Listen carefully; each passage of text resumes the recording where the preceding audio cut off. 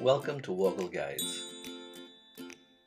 In this guide, I'll explain how to change the font used in an email in Gmail. Let's get straight into it. I'm logged into Google and I'm in my Gmail inbox. You'll see I have an email open that I've written to a friend. By default, the text font used in Gmail emails is called sans serif, but I think my email needs something more exciting, so I'm going to choose some different text fonts to use with this email.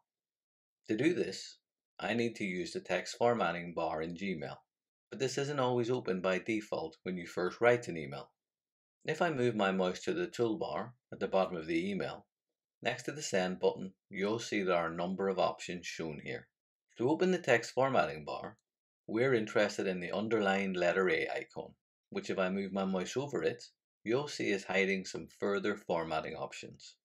Clicking on that once opens a toolbar that we can use to edit the text in our email in a number of ways.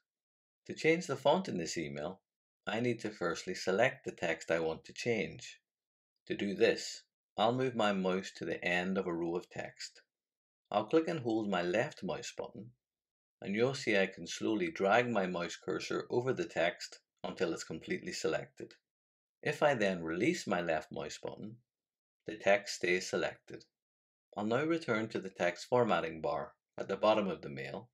I can change the font by clicking on the drop-down arrow next to the font name shown. A list of available fonts is then shown. To select a different font, all I need to do is select it from that list.